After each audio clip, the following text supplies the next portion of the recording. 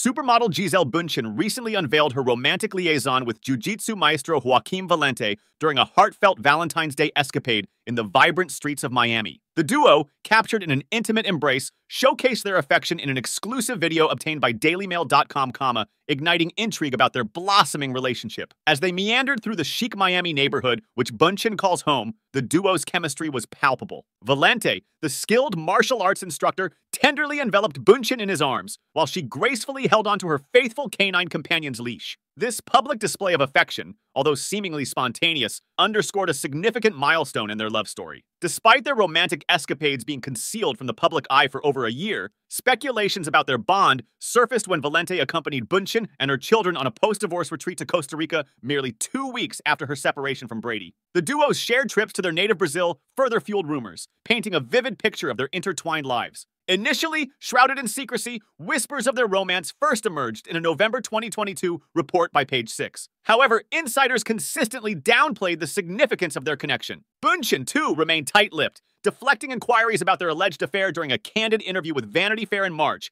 attributing the speculations to the aftermath of her divorce. Despite her reserved stance, she showered praise upon Valente and his esteemed brothers, Pedro and Gui, who collectively helmed the Valente brothers' Jiu-Jitsu studio. In her admiration, she hailed them as exceptional friends, cementing her trust and respect for Joaquim.